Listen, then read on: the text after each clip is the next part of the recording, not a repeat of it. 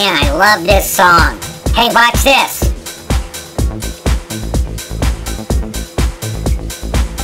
This is InfoPuppet, and I'm doing my part 2 review of Photoshop Elements 11. We're going to do some really cool effects. I think you're going to love my next Photoshop Elements tutorial.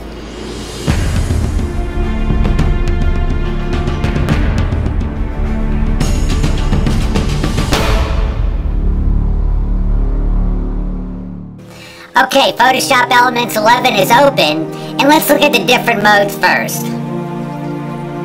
You have Quick, Guided, and Expert. Now with Quick you only get like 5 tools, and Expert, all the tools that you're used to are right there. But let's look at Guided. You've got some great things over here. Brightness and contrast, correct skin tones. Enhanced color is what we're on now. Look how easy this is. It is awesome! Isn't this a lovely couple? I think they're so cute. Hey, honey, did you remember to bring the sunscreen? Oh my gosh, look at us! Oh my gosh! Told you to bring the sunscreen!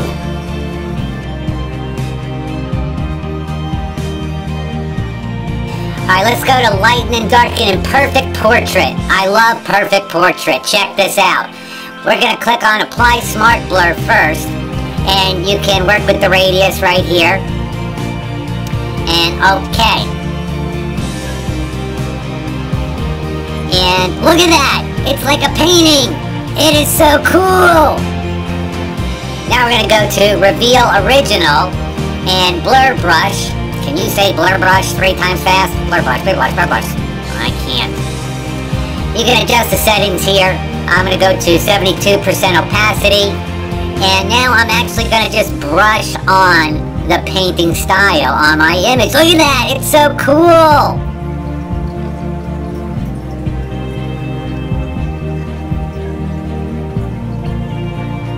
Oh man, I love this!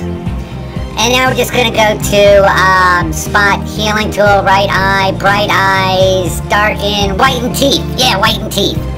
So this is real easy. I'm not going to do it really exact, but it's very easy and fast and quick to brighten teeth with Photoshop Elements 11.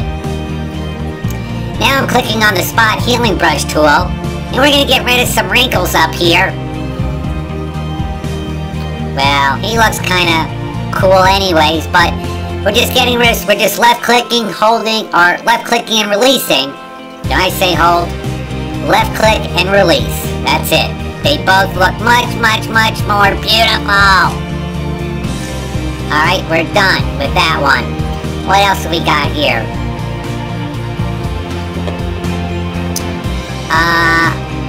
Line drawing is what we're on now. I love this one. Look at this. It looks like a stencil of the picture! So cool! Alright, what else we got? Lomo camera effect. I love it! So, all I have to do now is click on Apply Vignette, and look, one click of a button, and we have a vignette!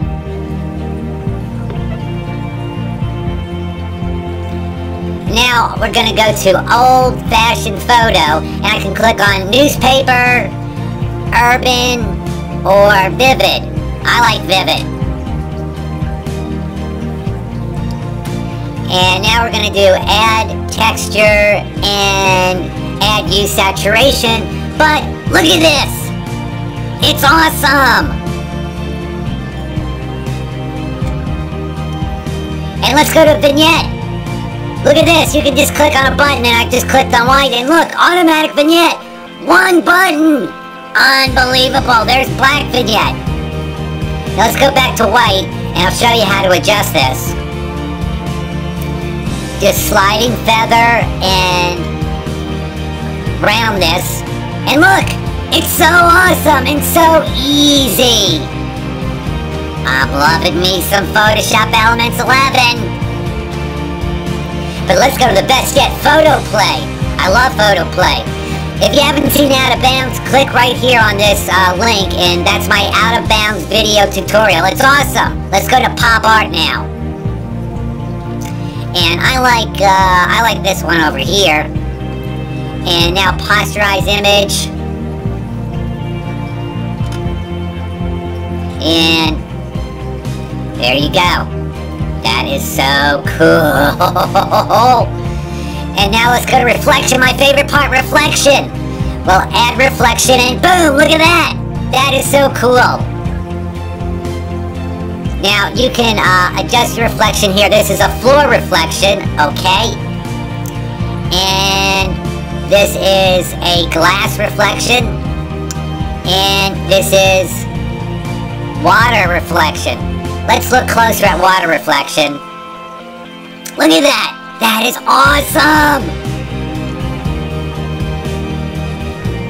Alright, we're done with that. But, I don't know, I guess, what are we going to say about Photoshop Elements 11? Well, I think it's an incredible program! I love it! Photoshop Elements 11 rocks!